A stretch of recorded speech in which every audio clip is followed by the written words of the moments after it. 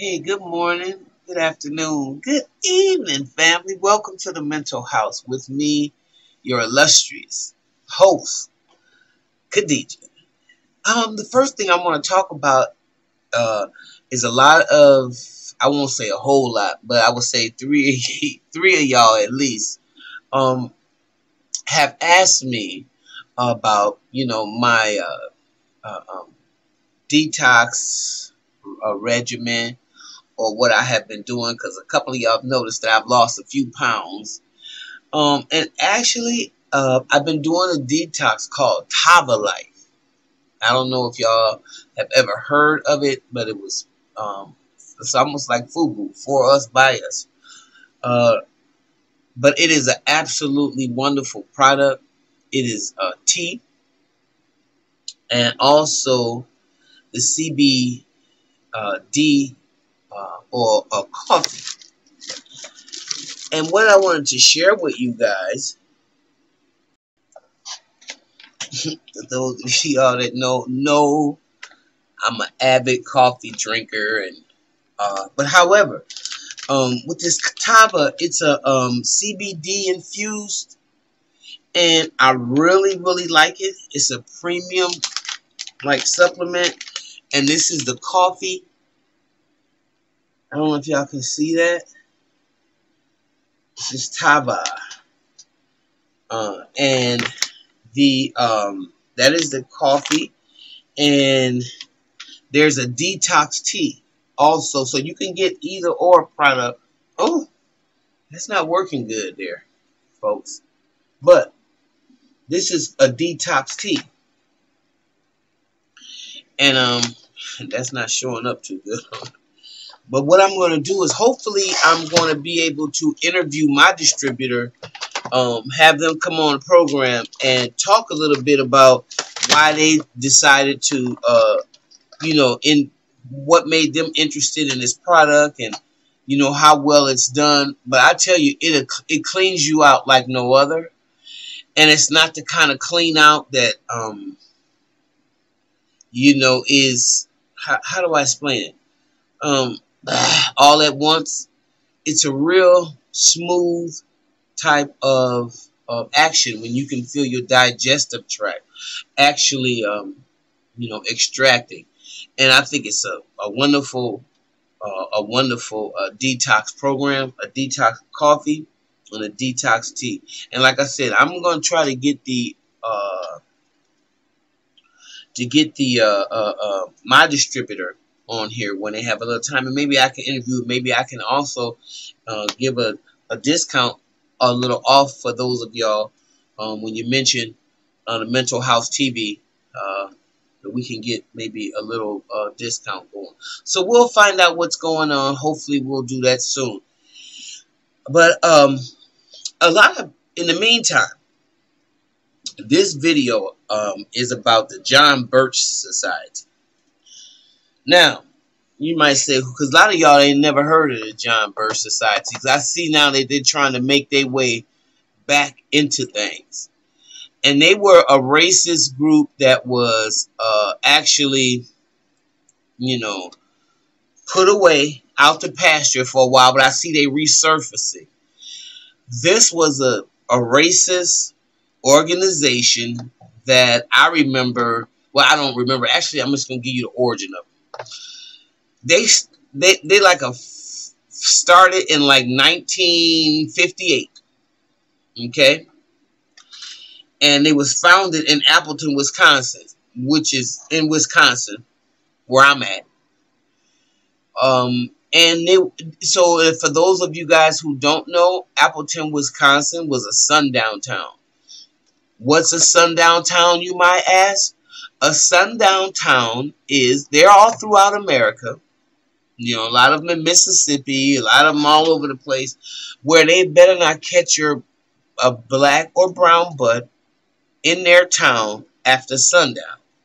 So, or they will kill you and lynch you. So that is the meaning of a sundown town. Appleton, Wisconsin was known for killing people for all of the fairness that it try to come across as Wisconsin was one of these liberal states back in the day, you know, where, and it used to be, I guess, part of the Underground Railroad, somebody said. I don't know, because you could have fooled me because of that one slave. But anyway, that's neither here nor there. Listen to this. This Birch Society is trying to make a comeback. And now they're making a comeback in our kids' schools. Where all that nonsense that you seeing, the anti-masker and the people, a lot of the Birch Society, because they used to boost segregation. And so now they back in the attack on these schools with the mask mandates. I'm telling you, it's just wash, rinse, repeat with these people. They are not original. They can't even come up with an original thought. It's just insane to me. On a Saturday, in Knoxville, Tennessee Park, a man with a microphone told a crowd of parents to bar entry to their children's school. Starting Monday morning and until this is over, we need to bring Knox County schools to a screeching halt, he said to a loud applause. He called on parents, students, and staff to participate. We have a moral obligation to our children's future to block the entrance to the school with your car. That's my suggestion. Block the entrance to the drive. Don't even let a bus in your schools. If you can be bold in your groups, then do it. The event was called Parents in the Park, and it was billed as a meetup for parents who objected to a mask mandate in Knox County schools. But the September 26th gathering was more than just concerned caregivers. It was organized and hosted by the John Birch Society, a far-right organization that found the peak of its power in the 1960s and 70s, when it fought civil rights legislation, attracted segregationists, and believed that communists were poisoning Americans with fluoride before the rejection by mainstream conservatives sent it into decline. I mean, see, this is the mindset. Wash, rinse, repeat. But the organization has made efforts to rebuild since 2010, and in its opposition to COVID-19 restrictions, the Once Friends group is hoping to tap into a popular right-wing grievance. If you're wondering why I made reference to the Starbelly Sneetches on my last video, that book, a lot of y'all hate Dr. Seuss. I thought Dr. Seuss, in terms of old white men writing books, I thought that a lot of his books had lessons in them. It depends on what you're looking for. Some people see the glass as half empty, some see it as half full. Okay? And I thought that he did stories like, for instance, the Starbelly Sneetches, where a man can drive into town and sell a group some stars. And then the people with the stars thought they was better than the Sneetches without the stars. And so whenever he sold some more of them, they would take theirs off, and he would go and tell them, hey, having stars on your belly ain't cool. This really foul now because somebody else got stars on theirs and whatever. And he would just go back and forth and rack up money, because people would rather focus on why we are different as opposed to what makes us the same as a human family. You never see a bluebird and a robin fighting the way we do, and they all species of birds. It's insane when we look at the animals and how they can cohabitate. Unless the lion is hungry, he's not really gonna mess with nobody. He kills for survival. Okay, a rhino can walk through the jungle and see an elephant. It's amazing to me that the European has a problem in his mind with anything that's brown, anything that's black. And so when you start getting all these right-wing grievance groups, it's really sad how they are so out of control that they think that a country can survive with this type of rhetoric. They really can. It just makes craziness out of the individual. So if you call that surviving, I call it existing. Because you don't know the beauty of the rainbow. You really don't. And I believe that God made us into the universe a force, a spontaneous whatever combustion. We all different colors, so we get to know one another. We're still in the human family. And so if I see a Mexican brother or a white, I'm a human. I'm not an animal. I'm not a donkey.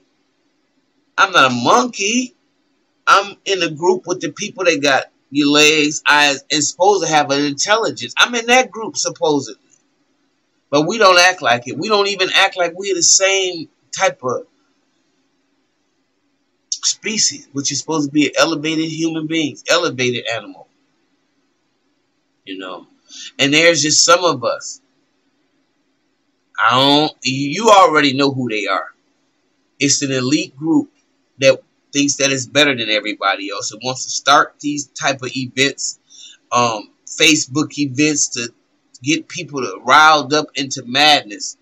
And it's really sad for our society because our children are watching this now. The kids can't even go to school and have their parents take them to school without these people chasing them down the road talking about, take your child's mask off. Listen, why does it bother you for me to put a mask on my child? You're just a freaking Karen out of control. And that is the energy that is in America all over the place. All over the place. It's like Donald Trump unleashed all the crazy. All the crazy is out of America. So it's out here live and well for us to see it. I want to know what side you on. Because if you have to pick a side, are you going to pick a side that says only this group of people get to be on top and the rest of y'all get shitted on?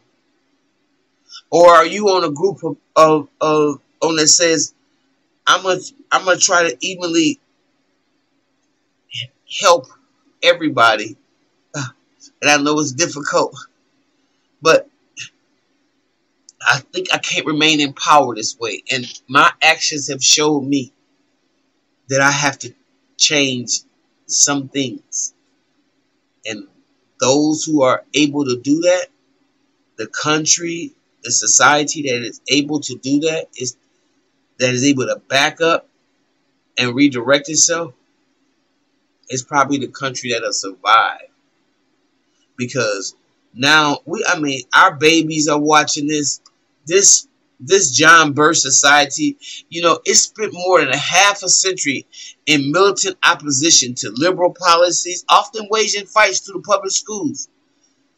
This is crazy. And this place was founded, like I said, right here in Wisconsin. It's a shame. It fits the larger pattern of delegitimizing elected school board officials and public school teachers who are perceived to be anti-American. Anything to stir up the pot. And that's what happens when you let a person out the asylum and let them run the country. A game show host. I'm not saying Donald Trump created this. Please don't get me wrong. He don't got that much power. What I'm saying is he opened the door. Like the keys to the color. He found the key and he opened up the colors. He opened it up for all the disgruntled people, particularly Europeans, that always need the proverbial other. Donald Trump made it easy for them to hate other people. So with that being said, because, for the John Birch Society now to be making a comeback after the 70s, people had squashed them down because they knew what they were about. and y'all allowing them to come back and get behind some of these, infiltrate themselves. That's what we are. The good people, the light bearers, you still have to stand up and be counted. Because the world is real dark right now. So, you know, damn the John Birch Society and the horse they rode in on. So with that being said, if you like what you hear, please like, subscribe, and share, and I'll see you in the next video.